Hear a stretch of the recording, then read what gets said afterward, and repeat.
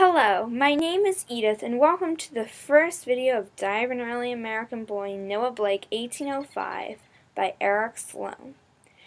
Eric Sloane wrote and illustrated this book.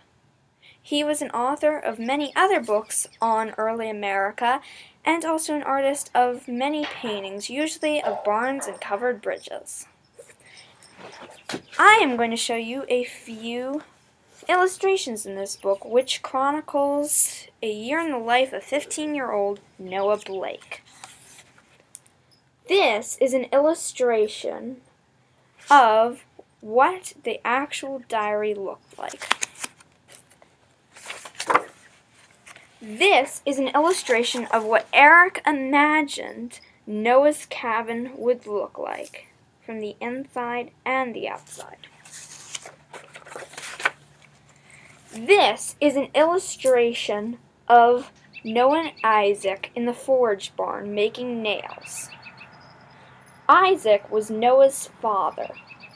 What makes this book especially interesting is that taped into the inside of this book is the original illustration by Eric Sloane of the page 53 illustration.